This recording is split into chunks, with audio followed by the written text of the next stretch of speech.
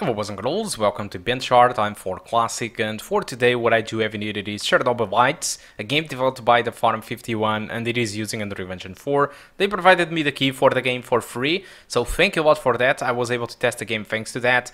And here we are, with the game running on the GT 940 MX 2GB GDDR5 or the Nvidia MX130 2GB GDDR5.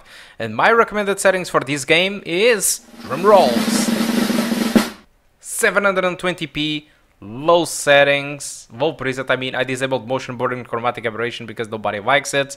And my recommendation is for you to use resolution scaling in between to 85 to 100%, depends on what frame rate that you want, or using AMD FSR Ultra Quality. So despite my recommendations, I didn't gather the performance using those recommendations because this is the results that I got during the benchmark tool. So if you go with the low preset, which uses 70% of resolution scaling at low settings, the frame rate average it is above 60, but it can drop as low as 42, so super playable. And if you go with median settings with 85% of resolution scaling, you can expect your frame rate to be above 30, but it can drop as low as 25. So looking to the requirements, these guys specify that you need at least 8GB of RAM, or the GTX 660, or the GTX 1050, or the GTX 770M, if you have an Nvidia, to play the game at low settings 30 frames per second. They don't really specify which resolution, but I'm assuming that it is 1080p. So, using my recommended settings, I'm using now at the moment 720p, low settings, 95% of resolution scaling with no motion blur and chromatic aberration. And the experience that I had, it was pretty much above 30, with some areas dropping down below the 30 to 25, 26, 27. Keep in mind that these moments are very demanding comparing to many of the maps of the game. There is one specific map inside the game that it is as demanding as this level, but most of the other maps are just silky smooth at 40 to 50 frames per second. Well, I'm a little bit lying, because the game doesn't run entirely silky smooth. That's the issue. The game, despite have good frame rates, unfortunately it suffers massively from big amounts of stuttering.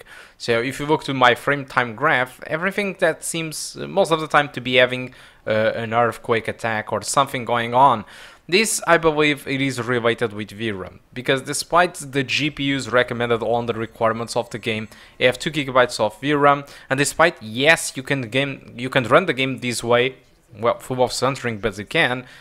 The thing is, the VRAM, it is entirely full with 2GB of VRAM. You can try to drop the texture quality to low if you want, since the low preset uses the median textures, but the low textures looks really, really bad in my opinion, unfortunately. So yeah, there's that. So yeah, 2GB of VRAM, it just doesn't feel enough to provide a silky smooth experience. And also makes the game to use over 8GB of RAM. So if you have 8GB of RAM and your GPU have 2GB of VRAM, you can expect to have some sort of a very stuttery experience. Now, if you have the 4GB version of the GT 940 MX or the MX130, and that 4GB version it is GDDR5, I'm going to assume, and also if you have 16 gigs of RAM, I'm going to assume that most of the stuttering that I'm having in here will be eliminated. You will have occasional stutters when traversing the world, but those things are the usual stuff for Unreal Engine 4 games and low-end CPUs.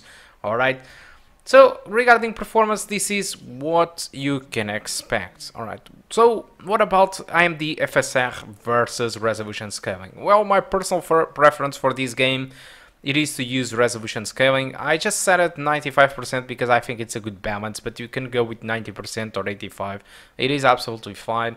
I prefer resolution scaling over AMD FSR with ultra quality because FSR on this game applies a very, very strong sharpening filter and at low resolutions and doesn't seem like it's very normal. And it makes even the aliasing sometimes more noticeable than it should be. But the performance improvements of using AMD FSR, it is really great, since I wasn't really able to see frame rates going under 30 frames per second unless it was due to stuttering. Alright, so this is a performance that you can expect on ChernobyLite on the GT940 MX or the MX130. Just remember that VRAM and RAM, it is very important for this game when it comes to stuttering, alright? So now let's talk a little bit about ChernobyLite, because I think that most of the people are expecting this game to be Stalker, and unfortunately that's not really the case, alright? So I will explain exactly what is ChernobyLite. So let's go. So it is quite cliche. So basically you are a physicist called Igor, and you lost your wife Tatiana during the explosion of the reactor of Chernobyl. Years later, the zone now is crawled with agents and bandits, just like the Stalker. You can call them stalkers if you want. Alright, it's full of them, and you think that your wife it is on the power plant and you want to go there, but obviously you just can't go inside a power plant since it's fully defended, and you just can't take there with you many other guys to help you based on things that you hear in your head. So basically during the gameplay of this game, you need to find proofs that she's really there in order to convince people to go there and rescue her. Alright? Well, that's the story. Although, yeah, this is one of the guys that will help you.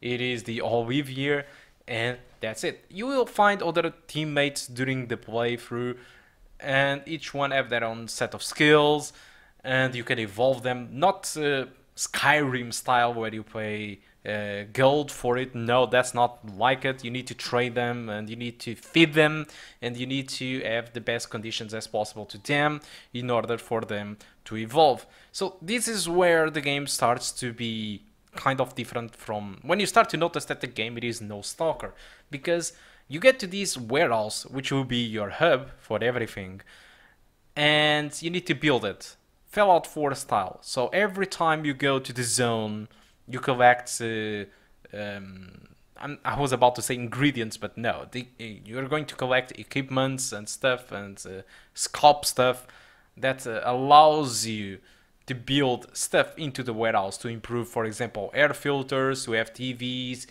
to have stuff so that your teammates are fine with the hub that they have and they feel more comfortable and glad to help you out in your journey. Well, that's pretty much about it. So basically, what is ChernobyLite? ChernobyLite, it is a story-driven game. Not entirely driven though, but I think the story is the best thing about this game, despite it is super cliche. The way that it unfolds, it is special, and I will talk about that later. But above all, this game, you will manage your team, because you need to feed them, you need them to have the best conditions as possible, you need to manage your warehouse, and every day you need to go to the zone to collect ingredients or with a specific objective. So basically the gameplay loop, it is exactly like this. You are in your warehouse with your teammates, for example, and it is a start of a new day, and you can select, for example, 5 to 6 areas of the zone where you want to start. Each area, it is a little bit like a small chunk of Stalker map, and when you start the day, each chunk of the map have its own objectives, and you can say, for example, Olivier, you go to this zone and do this objective, other guy go to the other zone and do such objective, and you can select the area of the zone and do specific objective, because it might be food, it might be materials, it might be ammo, it might be anything. So you do that specific objective. That is always secondary stuff for you to do too, and you finish what you are going to do there. You finish your main objective and you open a portal and you get back to the main hub, I mean the warehouse. So you feed your colleagues give you what they collect with the mission, you get what you collect with the mission, you evolve your comrades, you evolve your warehouse, and you go to bed, you start a new day, and the objectives change as well as the places of the zone. But basically, it is exactly like that. You start on the warehouse, you select where you want to go, the game loads that area, which is usually a chunk of the map. You complete that objective, you go back to the warehouse, you evolve with the things that you collect, go back to sleep, rinse, and repeat. So the game gets really repetitive because the objectives, they are not very diverse, you know. And this is one of the biggest flaws that I have with this game, is that it really gets repetitive. The enemies are very easy to kill. I played with the medium difficulty, probably with the maximum difficulty it does change, but it is super easy. The enemies this part, they are very well armed. They are a little bit dumb, and they don't have too much accuracy, as well as they have laser sights, so you can clearly see where they are pointing at. Makes the things even more easier. You know, the monsters are really very generic. There is some jump scares here and there, and every time you go to the zone, you can find traders, you can find evidences that Tatiana is at specific place or something, some evidence that will help you out with the objective, and it is just, the game it is just about that. Now, talking about the story, I say that the story is special because this game, and this is the selling point in my opinion for this game. Alright, this game have tons of very important decisions, and this is decisions that will affect you throughout the game as well as the ending. It's not like Life is Strange, where you get to the end of the game, you have two different choices depending. I mean, you have the two different choices to choose from, and whatever you've done in the past, it doesn't affect the ending. No, ChernobyLite, all the decisions you take, they will have consequences, and they don't even display a warning there saying that your decision will have consequences in the future. No, sometimes you are making a decision, a very important one, without even you knowing that, and this is awesome. All right, and giving the supernatural thing and the paranormal activity that is going in this, just like Stalker, the ChernobyLite, which is a compound, a green compound that you pick up that enables you to create portals and go back in time, allows you sometimes to go back in time and change some answers and some decisions that you took, that you at some point you thought that they were the best for you and for the world, and then after a while you discover that, shit, probably it wasn't that. Probably I should take another decision. You can go back in time at some point, pay up with ChernobyLite, go back in time and change the story. And it is really well done, and I think the Farm 51 really nailed it. So when it comes to managing your own team, managing your warehouse, and the way that the story unfolds and change based on your decisions, and the decisions are really important, it really changes a lot. This is really the selling points of the game. When it comes to gameplay and I mean exploring and stuff like that, I think these are the weakest parts. All right, so this game, it is complete the opposite of Stalker. All right, this game nails the story that it brings, despite it is super cliche at the beginning. It really starts to unfold in a very decent one. The story, the decisions, the managing that you have in here, this is what makes this game great. Not the gameplay, not the exploring and the RPG stuff. The RPG stuff, it is really, it's generic. Everything, it is super generic. But when it comes to the rest, I think this game really nails it. So if you were hoping this game to be a Stalker or a Metro Exodus or any kind of that stuff, you will be super disappointed. Because this is not where the game it is good at.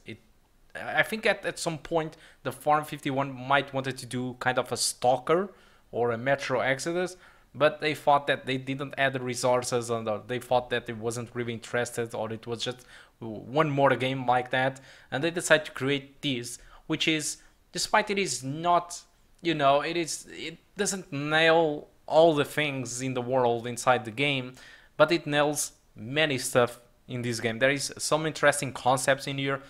Most of them are not really new, but applied to the zone and the way that it is done, it is really great. Alright, so it's not a perfect game by any means. I was expecting better gameplay. I was expecting the game to be much less repetitive. I would love these guys to release updates and to add more diversity to the objectives that you do daily, so that the game couldn't be as much repetitive. If they do that, it would be awesome. But if they could solve that, if they could solve the artificial intelligence and every kind of that stuff, I'm assuming that's the medium difficulty, they are decent. I'm expecting that if I get the difficulty higher, probably it is more complicated to play, or probably it is more challenging. I don't know, I really hope so. But for now, I wasn't really impressed with the medium difficulty. Now that I'm seeing this, let me add, since you are a physicist, you are not kind of a soldier or a super stalker that you kill everyone. Every time you kill like a guy or something, your mental state can drop a little bit. So the lower it gets, they say that you can see visions and stuff like that. Your screen starts to go black all around because you are going to get crazy a little bit. Also, your colleagues, you need to manage that too for them, because they can also get sanity levels very reduced, and so you need to take care of that, because if you send them to missions where they will kill, eventually their sanity levels will decrease too. So that's something that you need to manage to your teammates, alright? So I think that's all that I want to talk about ChernobyLite. Hope you keep enjoying the rest of the gameplay, and I do hope to see you soon. Goodbye.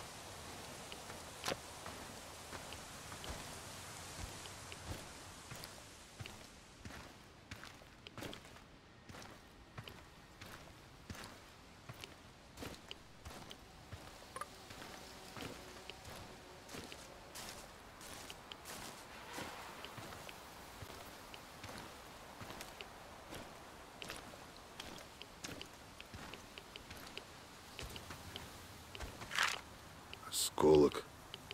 Прозвище агента КГБ. Наверное, уже не удастся узнать, кто это был.